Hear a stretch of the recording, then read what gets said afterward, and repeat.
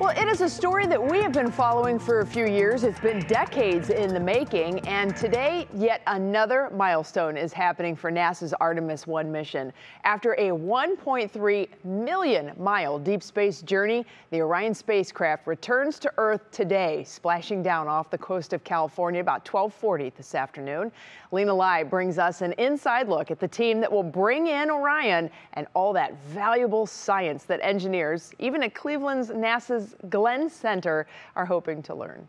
It's not often you get to do something with such high visibility and such historical impact. Off the coast of California, hundreds of Navy divers and NASA specialists have been training with a mock capsule of the Artemis I Orion spacecraft, getting ready for Sunday's splashdown. Super excited. It's an experience that you can't really say or explain to most people because nobody can really say they've done it before. The history-making NASA Navy recovery team on board the amphibious ship the USS Portland will launch a 6-boat team to retrieve the unmanned Orion capsule after 25 days in orbit. And they have to move fast before vital equipment sinks. There are divers that do all of the hands-on work with the capsule, and then the helicopter squadron we use takes all of the re-entry data, which is important because if we don't get that data, we can't fly crew on Artemis II.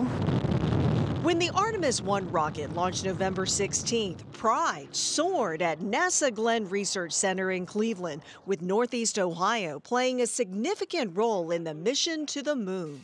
And within that capsule, we worked with international partners and to develop basically the power and propulsion capability of the spacecraft. After Sunday's retrieval of the capsule, Orion will eventually return to his testing site in Sandusky to prepare for Artemis II, bringing humans around the moon for the first time since 1972. Boosters in ignition.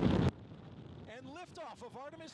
Well, the splashdown is set for 12:40. That's 12:40 this afternoon, just off the coast of Baja California, near Guadalupe Island. This is going to be so fascinating to watch it. There's a whole series of events that's obviously been taking place over the last 25 days. Right.